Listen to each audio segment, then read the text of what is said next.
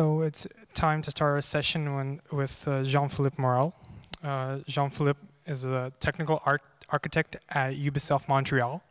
Jean-Philippe has been in the game industry for 14 years, and the last 10 of which he has spent on working on engine-related technologies for titles like Prince of Persia and Rainbow Six Siege. So please welcome Jean-Philippe.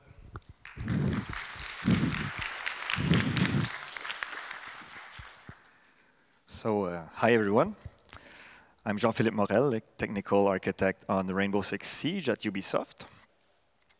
So Ubisoft doesn't really need presentation, you know, it's already well known for major game titles like Assassin's Creed, Watch Dogs, Far Cry, and now for the rebirth of the Rainbow Six franchise with Rainbow Six Siege. So Rainbow Six Siege shipped in December 2015 on PC, Xbox, and PS4. It is a 5v5 competitive shooter running at 60 FPS on consoles with destructible maps. So regular update provide constant improvement to the game, and each season it sees new content being delivered on the top of the ship data. So constant content update is the main topic of this talk. And it is what makes a huge difference between a ship and forget game and a live game. So the challenge we faced 2 years ago was how are we going to manage our data in a way that we can make this game evolve for the years to come. And this was a multi-dimensional problem, because like we did over the past 10 years, we needed to take into account loading speed, the multi-platform development, the streaming and installation on the new generation of consoles. And the new thing for Rainbow Six was we needed to anticipate and develop a whole new post-launch development cycle with a patching process on top of that. So to explain how we pull it off in Rainbow Six Siege, I separated the talk in 3 major topics. So how Rainbow Six data generation is working, how our content update process is working, so our patching stuff, and the lessons learned from the past 2 years. So I'll start with data generation. So to introduce our development cycle, I present you our 2 data formats. We have the development data and the game data. The whole cycle is a well-known pattern, like Rainbow Six developer create content, they submit that to our development data depot that is shared across developers and consumed by the build machines. The build machines run data generation script that generates some platform specific game data that is then shipped to the customers. So one thing to know is that at Ubisoft, we've been doing open world games and dynamically streamed environments for years. So we are crazy about loading time. So this is a key value of our engines, and we didn't want to lose that. So we prioritize the game experience first for all types of hardware. And yes, we will still have to support slow HDDs and even optical drive on PS4, for example. So on Rainbow Six, a choice we've made is to avoid any type of loading or streaming during the gameplay. So the maps needs to be entirely loaded at the beginning of each match. That choice was made to give as much CPU power to process process procedural destruction, graphics, and to guarantee our 60 FPS. So it is well known to have short loading time. We need to maximize I/O throughput. So make linear reads, avoid seeks, use clever compression strategies. This is the main reason why we have 2 different types of, 2 different data formats. We wanted a flexible one for development and a performant one for our game. So we have an in-house IDL with which we define all our data class definitions. Those data class definitions are processed by a code generator that generates two different serialization methods. One to output the development format, and the other one to output the game data format. The development data is saved file by file that can be accessed, modified, or referenced individually. The game data is saved in one binary block that we call a data block.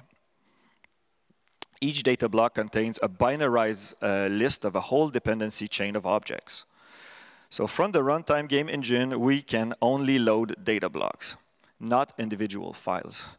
So that is a huge constraint for our game code. But like I said, we are crazy about loading speeds. So from now on, we can just put aside the development data because the rest of the talk will focus on the game data.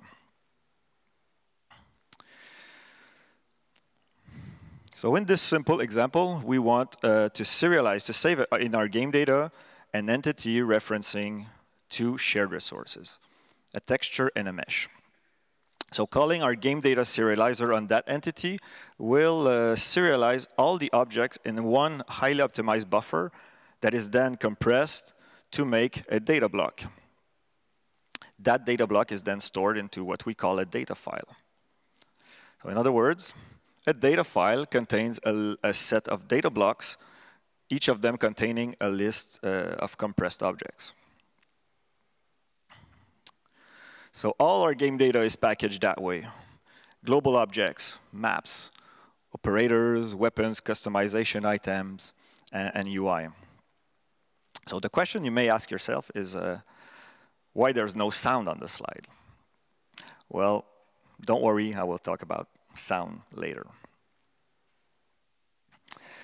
So before a match start, we load the required data block, like one for the environment, one for the time of day, another one for the game mode, and the required operators and weapons. This is the minimal set of data blocks to load before a match starts to get the minimal amount of seeks on disk. So this was our build a couple of years ago. We had a very high I/O throughput, but on the other hand, we had a very high duplication rate, mostly because shared objects were duplicated around in multiple data blocks. So that was obviously making our files very large, and that was an unreasonable patching granularity. With that, we were not able to make an updatable title because every time we wanted to update something, we basically needed to update everything. So, and worse, our game data format is highly sensitive to any data format changes. So every time we wanted, this meant that we were about to create a full patch every time we wanted to make some simple data changes. So this is where we start getting crazy about small builds and patch sizes. So we needed to prioritize the customer experience. It needed to be as seamless as possible for each customer, even those with slow internet connections and monthly bandwidth restriction. Reducing our build size was also a good way to reduce operation costs. So that is the moment where I sat down with my good friend and colleague Adrian, and we started discussing about the right compromises to make between loading speed and the granularity of our patching units. So what is an acceptable patching unit? We realized that our compiled meshes, compiled textures, the physics shapes, and the GI data were filling more than 95% of our game data. Excluding sound, obviously, but I'm not talking about sound now. Without those, the data files of our map were getting as small as 10 to 15 meg per world. That was pretty amazing considering that those files contain the maps, 2 time of days, and multiple game modes. So we decided to remove all those data types from our data files and stored them into what we call banks. So we created 4 banks for our 4 bankable types: texture, mesh, mesh shape, and GI banks. Bankable types, like textures, are separated in 2 parts: the definition and the compile data. The definition stays in the game data block, while the compile data as a deterministic generation and are stored as a unique individual binaries in banks. So every time the loader receives a game data block request, we collect all the bank dependencies and request them according to their location on disk to minimize seeks. So about 6 months before the release of Rainbow Six, we added the bank files to our build with their, respectively with their compiled data. So the build size got much smaller, mostly because we eliminated duplication of the large assets. The game data file got very small. We found almost no regression in loading speed because we were still batching and reordering load requests according to the location on disk. And the compile data became what I call became our patching unit. Yeah, and also, yeah, another good advantage is that the bank objects were now decoupled from the game data block were decoupled from the compile data, which is a pretty handy advantage at runtime. So support the widest range of PC hardware was an important priority regarding data organization. We did not get crazy about that one, but it's another important piece of the puzzle that needed to be addressed. So in a 5v5 shooter like Rainbow Six, low-end PC and high-end PC customers all synchronize phases of the gameplay together. So low-end PCs should never slow down the game flow of other players because their data is not yet loaded. So our strategy needed to address that. And we also needed to be ready for the future hardware. So we separated our texture bank in 5 from low to future resolution texture banks. Each of the texture contains a different set of MIP chains configured by our technical artists. This gives us enough flexibility to juggle with different hardware configurations. So according to the customer hardware settings, the game engine will mount only the required texture bank and silently skip the unavailable textures when the loader requests them. Yeah, with the separated texture bank future that contain the high resolution MIPs, well, mostly the 4K MIPs, we got ourselves ready for future hardware, and we were able to provide a free optional high resolution texture pack on PC. So the last but not the least, the streaming installation. You know, that process that allows new players to start playing as soon as possible. Well, a minimal set of initial gameplay provides a quick entry point to the game experience, and it is also a technical requirement for Xbox and Sony compliance. So we did it simple. We simply multiplied each of our files by the number of installation phases that we have in the game. So we added a file identifier on each file, so the build machine script can identify which file goes into which installation chunks during the packaging. So this is how the Rainbow Six Siege game data was released in December 2015. Those 4 priorities were all the pieces of the puzzle required to be ready for live operations. So we had our Goldmaster, our first release, call it what you want, but that became our first reference build for our content update process.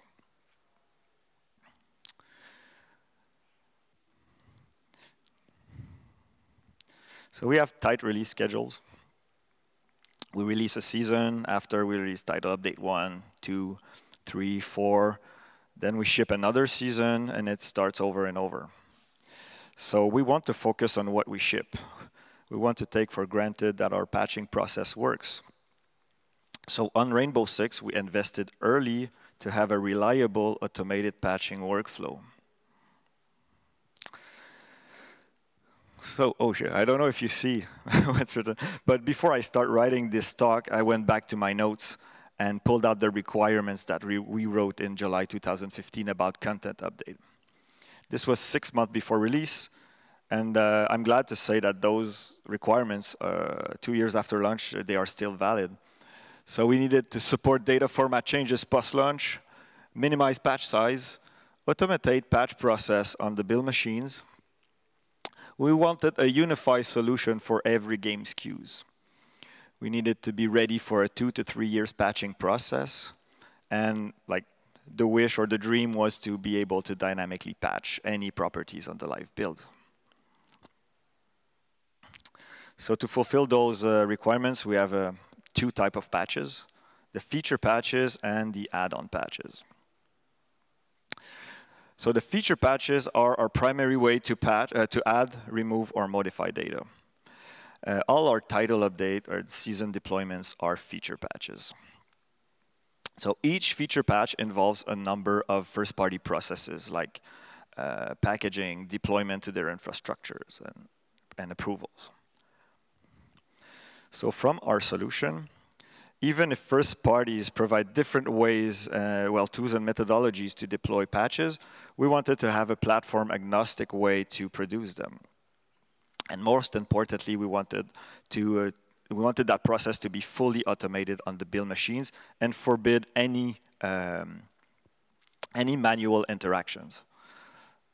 On our point of view, a patch process needs to be seamless for developers. So our solution has almost no limit to what we can modify or add. And it also supports non-deterministic game data generation because on Rainbow Six, we had this huge constraint that this is a huge constraint we had with the Rainbow Six data generation. So the feature patches are built using what I call the tax and bank concept. The patch tax contains everything that will be patched in every title update. We call it the tax because, we don't like it, we don't want it, and we always wish it will be as small as possible. So we work hard on making this tax as small as possible, and we ship with a 500 meg tax at launch, including the executable, the system files, the shaders, and the game data files. So we all think simple is good, so we think it's also a trivial solution to support non-deterministic data generation and to support data format changes, because we simply patch everything. So we keep a vigilant eye on it, and we know that for every title update, we have to count this in our patch size. In opposition to the patch tax, the banks are never updated because replacing one of those files will generate a large patch. So we created a process to build cumulative banks, and that process requires to have deterministic. That requires the format of the objects. Yeah, the format of the object must never change, and the bank must contain deterministic data block only. Each of them containing a unique comparable binary. So finally, our feature patches is mostly built on the generation of cumulative patch banks. So the goal of the process we put in place is to take an input, a reference build, and a new build out of the build machine. In that case, the new build, we call it build 101. So the output is the reference build patch with build 101. This is exactly what the developer, the testers, and the end user will play with at the end when we will patch his game at home. So we implemented a patch generator. The patch generator runs on the build machine every time a new build comes out. So it is responsible to make the additional patch bank that includes the modified and the new assets. The patch generator makes the differential between the reference banks and the new banks and generate a build 101 banks that contains the modified and added assets. So the composition of the final build is done by the build machines. So the build machines gather the reference build, the new build, and the newly generated patch banks. So it takes the tax from build 101 because we always patch it, the banks from the reference build because we never patch them, we always put them back in the build, and the new banks that contains the new assets, the new and modified assets. So this gives us our full build, like the reference build patch with build 101. And that process is repeated over and over. Every time we release a new title update, the reference build gets updated to the new version, and the content update process is applied. So as a consequence, this creates cumulative patch banks. The side effect of the accumulated patch banks is the waste accumulation. For example, if the same texture gets updated over and over in every title update, only the latest one will be consumed by the game engine because the loader will always request the latest one. So in that case, the three first revision of the Rainbow Six logo will become dead files in our build, creating what we call waste. So the reason why waste is not really a bad thing for us is because we work with the assumption that banked assets will rarely change more than once. There are some exceptions, but usually if there's a problem with a mesh or a texture, we'll fix it just once and that's it. So when we notice that some banks accumulates too much waste, we can delete them from the reference build to create a patch without this waste. We call that the patch consolidation process. We do that operation progressively to make that as seamless as possible for the customers. So how do we test our patches, our feature patches? The magic with that process is that our game build depot contains only patch build. So there are no differences between testing a build or a patch build. The testers don't even know they are working on a patch. From their point of view, they are just testing the latest build. And that latest build is exactly the end result that the user will have after patching his game. The only platform-specific manipulation that we have for feature patches is the auto-generation of layouts used to generate patch packages. So every platforms have their own way to generate patch packages, but they are mostly pretty much all the same. They are all XML files that defines installation chunks, and they can easily be auto-generated by build machine scripts. So that is our primary way to update content, the feature patches. So the second type of patches is the add-on patches. This is our solution for emergency data fixes. The modifications are applied on the live build in real time. So an add-on patch is a small data file that we store on a CDN. It is downloaded by the clients and mandatory to play the game live, like it is for feature patches. So it contains a data-driven combination of an object, a property path, and a value to be applied. With that, we can tweak any property of any type on any objects in the data, even arrays and values inside arrays. So we can alter the behavior of any build, and there are no limits on the amount of add-on patches we can create or remove. So with that, we have an extremely fine and reactive patching granularity. We could exploit that piece of tech way more than just for emergency fixes, but it is a very powerful tool. But we decided to use it with extreme caution to avoid the multiplication of permutation this can create in our builds. So on the Rainbow Six floor, everybody knows that guy who can create the add-ons. When the alarm rings, we ask Matt, can we fix that with the add-on? And Matt opens his property grid. He creates an add-on package with a property path add-on and select the platforms for the patch. He selects the objects he wants to modify. In that case, he wants to modify the barbed wire damage data. So he opens his property path window, select the property he wants to patch. So he wants to patch the max extra health of the barbed wire damage data from 20 to 60. So we simply put the new value in the add-on, save it, submit that to our development data depot, and the build machine is notified that a new add-on is available. The build machine generates the add-on like we do for our game data and send that to our CDN. So it becomes, well, so it's distributed to the community and becomes mandatory to play live. Add-on patches. That was our that is our second type of patches. So what's up now? Almost 2 years after, we had to deal with large patches. Large patches are not desired, but sometimes not avoidable. Sometimes unavoidable. Sorry. And we knew that somewhere in time we would have to change our texture format. I don't know if you're playing Rainbow Six, but we had to do it in the latest with the release of the last season.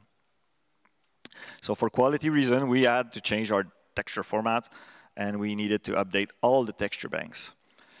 So we did it for that happened for the other types of banks, but the texture banks are by far the largest one. So major serialization changes will require a full remaster of all the files, and we are also dependent on third-party data format changes also. So the technique we use, we call it the cumulative patches. So cumulative patches comes with a downside. The more patches means more file, more seeks on disk, leading to IO degradation. So our solution to that is to make regular patch consolidation. Every season, we remove all the minor title update patches and consolidate those in our season major update. Also, sometimes we manually remove some banks from the reference build when we detect that those files contain too much waste.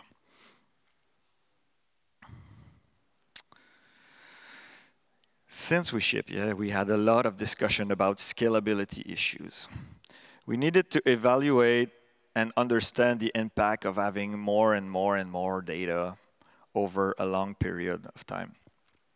More maps, more operators, more weapons, more monetization item. What will our data will look like in 5 years if we continue like that?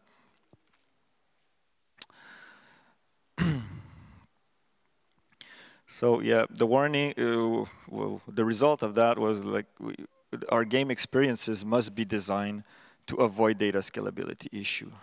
We need to think about how will our tech will react when we'll have 50, hundreds of operators instead of 10. Products and future products needs to be sold in a way that we don't create dead data in our data that needs to be supported forever. Like for example, if we ship an experience and if we sell an experience and very few customers are using it 6 months after, we will still have to support it for the lifetime of the game, because those customers paid for it. So if we sell something to customer, we cannot remove it, so we may have to support it forever. Think about it. Sound. The reason why I push back the discussion about sound to this section is because we are using a third-party sound engine. And like every third-party engine, they have their own way to generate data. And in that case, they generate sound banks. So by reverse engineering their data, we were able to create a side process that differentiate two banks and create a patch bank, like we do for our banks. But yeah, that works for a while. But you know, after 2 years, the sound designers wants the new tools, and the new tools comes with a new runtime, so a new data format, and that will generate a 10 gig plus patch. So we'll probably take that hit sometime.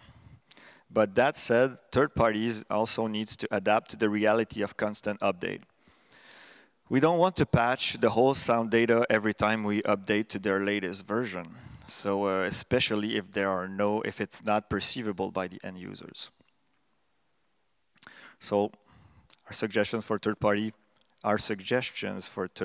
are use the tax and ban concept, separate media file definitions from the media data files. Use deterministic generation of media data or some way to test for media data compatibility for the automation of patch generation. Provide, if possible, products with decoupled runtime and tools so we can update the tools regardless to the runtime. Finally, well, the solution is working. We have tested this for 2 years on over 20 million gamers, and it's an important part of the success of Rainbow Six. So thinking about the future of our content, how it will evolve over time needs to be taken seriously. I'm not saying today that this is the best solution, but I'm proud and confident to say that this tech is ready, Rainbow Six is ready with that tech for the years to come. So I'm Jean-Philippe Morel from Ubisoft. I hope that was interesting or useful for you, and thank you for listening.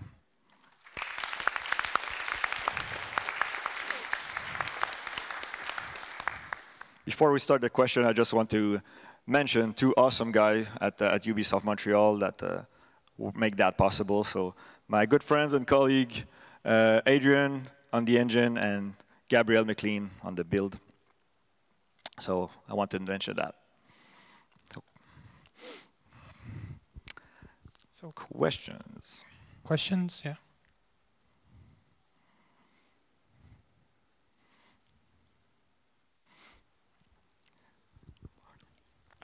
Can you a little bit describe the editor's format? Sorry, where's the question coming from? Here. Okay. Can you describe a little bit about the format for major files like a model, spaces, texture in editors, for editors? Sorry, I'm not sure I got the question. You want me to?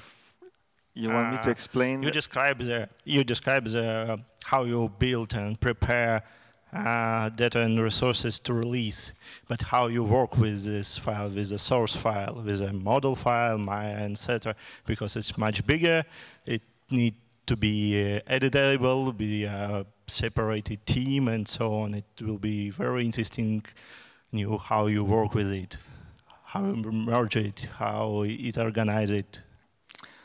Maybe the answer will be quite long to that. Maybe you can take that offline if you don't mind. Yeah, okay. Sorry about that. Another question here. You mentioned how you perform testing on feature patches. Mm-hmm. Does it work the same for add-on patches? Like, as I understood, you could have add-on patches, like much more of them, and they make tinier changes, probably harder to test and find some bugs? Yes, they are really harder to test because they are not dependent on a build. You can apply them on whatever build you want. So the way we work, we have a staging environments. So we have the development environment, the testing environment, and the live environment. So the way we do it, well, the feature patches are tested build by build, but the add-on patches are tested by, like, we put the add-ons in one environment, one of the staging environment, and that's the scope of the testing of the add-ons. Okay. Do you test all the versions which this add-on can be applied to, or I don't know, some latest one? The latest one. Only the latest one. Well, we test all the platforms, and well, usually those add-ons are not applied in development. They are created to go live. So we look at which build is currently live, and we test it on that version. And you have only one version live? Yes. Okay. Well, one per platform. Okay. Do you use some test automation for that, or do you do it manually? Manually. Well, manually. It's automatic. There are processes that deploys the add-on automatically, but that's pretty much it. Okay, thanks.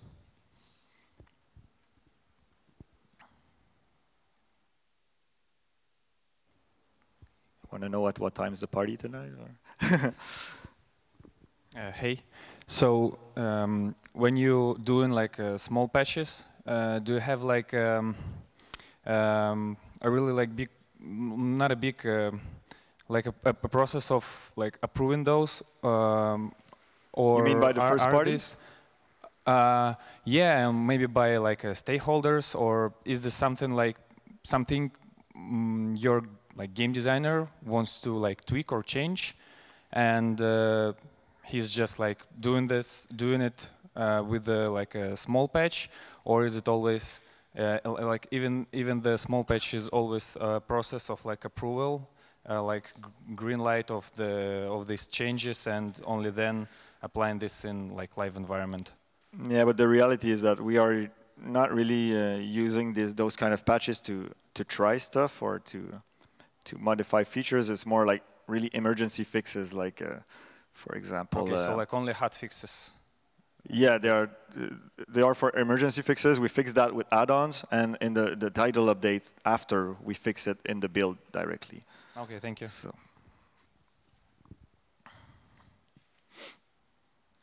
I have a question. Do you use this technique for like other titles in other engines? Do you like knowledge share around with other studios in Ubisoft? With other studios, you mean other Ubisoft studios? Yeah. Other Ubisoft, I don't know, teams that are in other working on other titles. Mm-hmm. Well, this is newer to us, that way to work. We were used at Ubisoft. We were doing like ship and forget game for a while, like, and that the Rainbow Six engine is a grandchild of the Assassin's Creed engine. So we were the first one to make a game that a live game like this. So no, right now we are the first one doing that kind of processes. But yeah, does this answer the question? Yes. Yes. So basically, after the map and all entities are loaded, the code fully yields to the physics processing, right? The destruction and ballistics. The question is, when everything is loaded, we give... Is it true? So after map loaded, the only processes to be handled is physics and ballistics. And physics and what? Ballistics, you know, bullets. Sorry, I did not understand the question. Okay.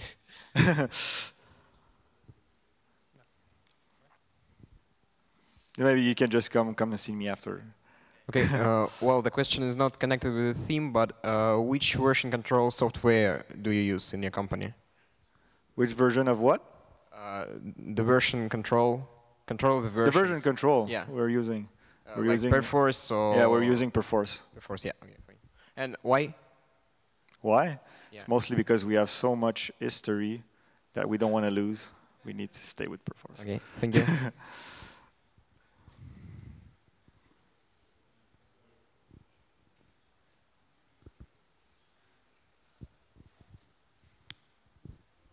Hey, so besides the sound patching system, what's the main thing you would change, I guess, going forwards from this for next few? Anything I would change with that? Yeah.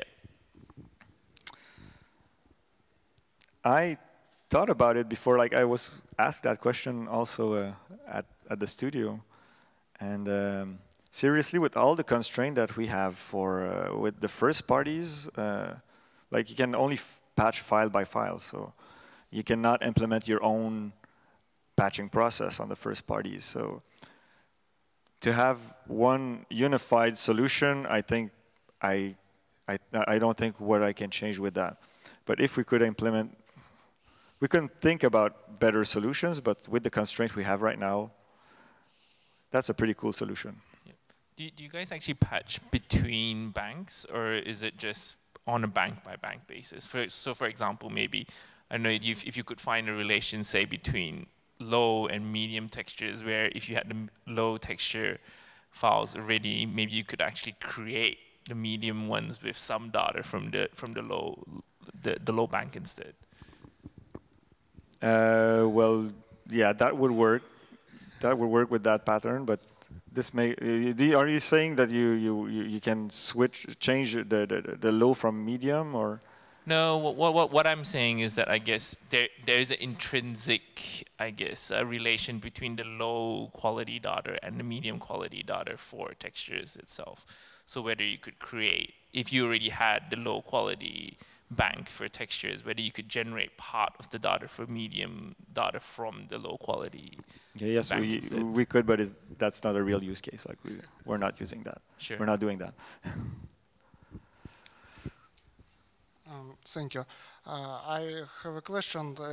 Is a situation possible when, after patching, some file or banks become completely broken and there is no other way than download a game again? You mean if there is a problem after patching? For some users on PC, for example. Yeah, well, we had a problem recently that some, well, if the process goes well and everything gets, all the files get copied correctly on the user's machines, it will be all right. But we have a problem where we had a problem where some patched bank were not deleted from the client. That created some problems recently, but we are fixing that right now.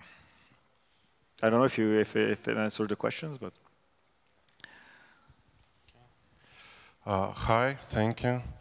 I have a question about duplicating textures data in low, medium, and high quality banks. So, for example, low quality version of texture, usually this data usually contains as lower MIP levels for high and medium quality versions of the same texture. So do you have this data duplicated for PC build? But with that process, we don't have a versioning of the same texture. Like we always have the latest one. So I mean, you have 3 versions of the same texture for low, high, and medium quality. No, for each, well, each texture bank contains just a part of the MIPS. Oh, it's not duplicated. It's I see. Just to be sure, like if there are 8 MIPS, like the low will contains, for example, the 2 first one, the other one, the 3, 4, 5, 6, and it's distributed.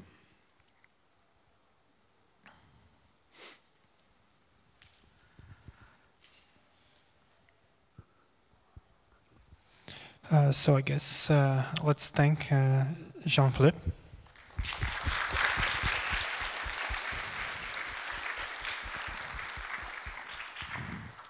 Thank you.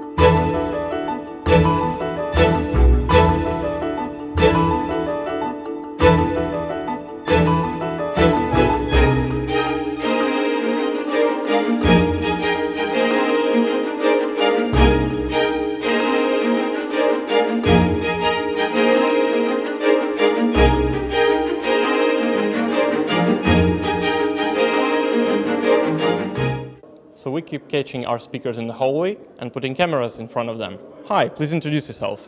My name is Samuel Ranteskla. I work for Microsoft as a principal program manager out of Sweden. Okay, Samuel, so let's talk about games. What's your favorite game? Well, I wish I played a lot more games than I actually do. So I have to go back into the past. Like, one of my really favorite games is Jag the Lions 2 from like 92, 93. I think it was made here in Russia, if I'm not mistaken. Civilization, always been a big fan of that. And then the Enemy Unknown UFO trilogy from the 90s. There's so many games, I mean, it's like impossible to select one. But they're all strategic games, the ones that are my favorite. Yeah, you're obviously a tactician. That's commendable. But do you remember the very first game you've ever played? Decathlon, probably on the x86, somewhere around 84. Wow, that's... I don't even remember that one. Oh, it's like you basically play Decathlon and you just hammer at the keyboard to go faster, like 10 different sports events. Played it like crazy. I was 8 years old then. Wow. How did you get into the gaming industry? It was by chance, actually. So I was studying at Uppsala University, doing computer science, and they had this fair where companies were meeting the students. And there was these two guys that they've started a game company in the basement, and they wanted somebody to write a BSP tree, binary space partitioning tree. And I was looking for my thesis, so I figured let's combine those. So I joined them, I wrote my thesis in the games industry, and then from there on kind of like just went on. So this was 2000. But now in 2017, what's your favorite and least favorite thing about game dev? I mean, I think the games industry is awesome. Great place to work. There's so much passion. There's skilled, very intelligent people. I think that's my favorite thing.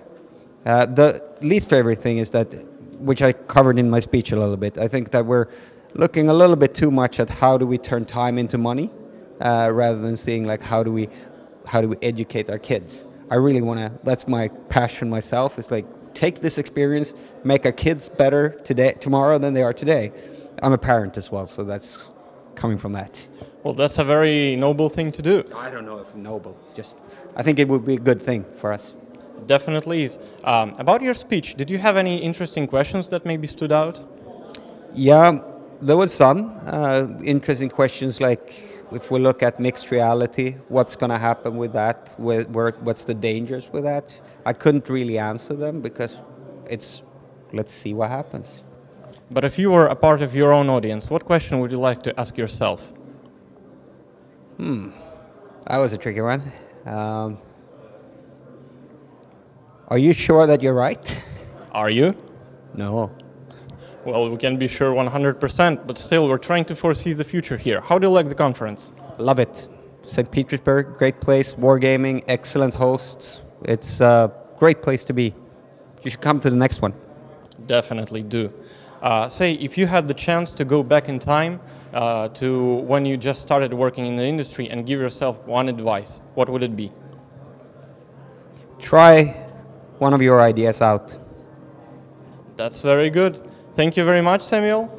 I hope you like the conference. Thank you.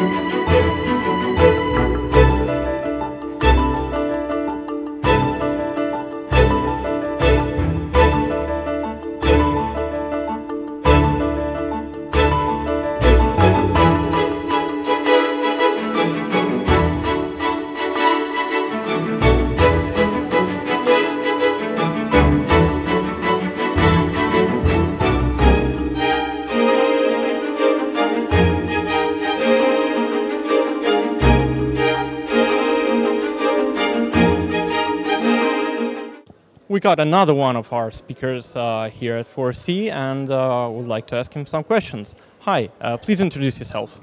Hey, my name is Eric, and I'm the CEO of the Do Dreams game studio based in Helsinki, Finland. Very nice to meet you, Eric. Tell me, what's the very first video game you've ever played? I guess when I was a little kid, my dad was in banking and he had a lot of business trips, and he went to Japan, and he brought me one of these Nintendo handheld, like small games. It probably was Donkey Kong. So that's my first memories with gaming, and then I played a lot of Oil Panic with the Disney characters, so fond memories with those. Favorite gaming memories, well, I like games that I can play with my friends. I remember when I was in high school, we'd go visit my friend's house and we played a lot of these like sports games together, like NHL 95 and some F1 racing games. So I would say that maybe NHL 95 is the game that I have played most with my friends, and I have fond memories of, you know, starting after school and then realizing this like 2 a.m. and knowing that my mother will be very angry when I come home late. That happened to all of us, I think. How did you start in the video game industry? What led you here? I was earlier a marketing lecturer at this business school in Helsinki. And then at some point I realized that instead of talking about business, that I'd like to do business myself. I had my own startup for 3 years, did different kinds of entertainment apps. I was interested in storytelling in apps and online and social media. After that, I did that for 3 years, failed miserably. But I guess the one thing I learned was how to test concepts early with real customer data, because when you have little money, you need to be sure that you're spending it wisely. And I had the opportunity to join an existing team, so I joined Do Dreams as a CEO, and together with the wonderful team I have there, we started with these mini games, eventually came up with Drive Ahead, which is our current franchise that we're developing. Sounds great. Tell me what... Okay. Yeah. Just a bit in the camera. Yes. Yeah. Okay. Yeah. So what's your favorite thing about the video gaming industry, or maybe just something you strongly like about it? I think my favorite thing about the gaming industry is the community of developers. So traveling around the world, meeting wonderful people who make games, and you know, talking to people and learning from them. I think it's really cool how in gaming people are very open to share their experiences about, you know, the business aspect of running a game studio, management stuff, you know, tips and advice on scaling and growing a company. It has been very useful for me, and hopefully by giving talks at events like this, maybe I can give something back to the community. Oh, you definitely are. Anything that maybe irritates you or something you don't like about the industry, strongly dislike? Well, I think in recent years, like, you know, games are developed with data and analytics, and that's of course very important, and I think all the creative decisions should be based on data. But what I've noticed is that studios maybe give up quite easily on games and their communities. So we have found that if we really invest in the community and take care of the players by making regular updates to the game, thinking of the game not as a product but as a service, then the community will support you through difficult times. What trends do you think are going to persist or maybe appear anew in like a 10 years time? Let's make a prediction. Oh, that's a very tricky question. So with everything developing so fast, I guess it's really difficult to say. I'm very excited about AR. So our studio, we launched our first augmented reality game, Drive Ahead Mini Golf, just yesterday. So I'm very interested in seeing how this market will develop in the next year or two. If you look at 10-year perspective, then maybe games will be everywhere. Maybe like your glasses could be a platform for playing games. I'd love that. Yeah. So maybe, you know, like it will be very interesting to see what kind of sessioning games will have when people could basically be playing all the time. What do you think is more important in a game, like one of its aspects, the ever-discussed questions, the graphics, the gameplay, the game design, the storytelling maybe? We usually start with a fun core gameplay. So, of course, we want to make fun, cool games.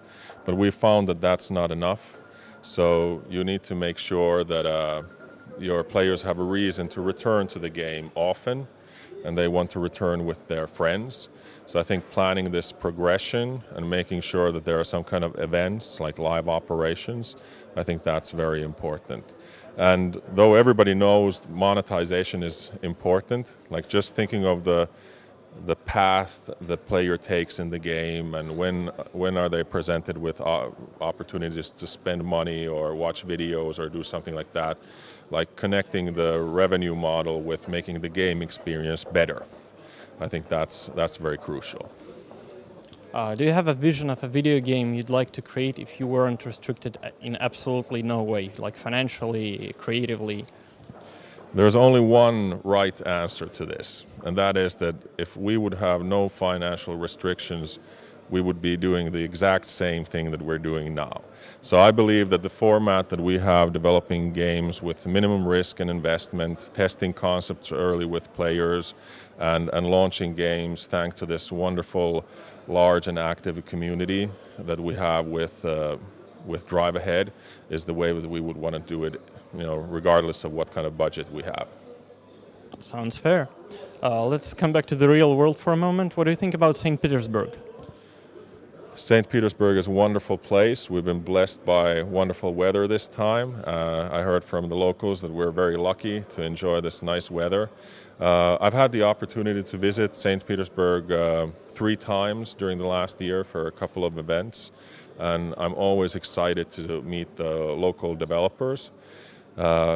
Our Drive Ahead game on Android, Russia is the largest market for us, and this is something that we want to understand better, like why people like the game here, and see how we as a studio could be more present in Russia and be closer to our fans, the players, on Russian social media.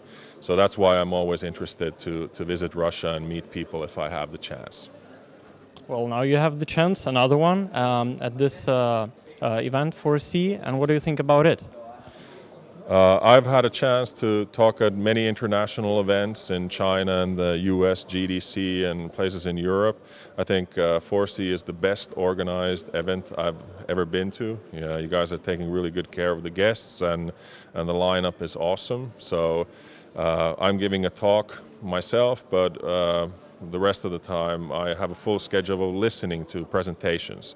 So usually when I go to these international conferences, I'm quite tied up with meeting partners, but here I'm really going to enjoy going to the talks myself and hearing what the experiences people share. And if you were interviewing yourself right now, what question would you like to ask yourself? What question would I like to ask myself? I'd probably ask that, why do I have this wonderful beard? Why do you? Well, I'll tell you guys a secret. So I'm actually the great-grandson of Santa Claus. And that's why I have this beard, and Santa Claus said to me that you have to learn how to bring people of the world joy. So that's why for the next about 200 years I'm going to be the CEO of the Do Dreams game studio. And one day, in about 200 years, when my beard is all white, then I will become the next Santa Claus. Really looking forward to it, and from the presents from you. What are you looking forward to? What's maybe the speech that you'd like to hear most? Anything specific? I love all these demos and case studies that people do. I really like the talks where people go through some project and go through their experiences. So I have several of those in my schedule. Great, sounds exciting. And now children all over the world are excited for a new Santa. And I hope you have a good time here. Thank you. Thank you.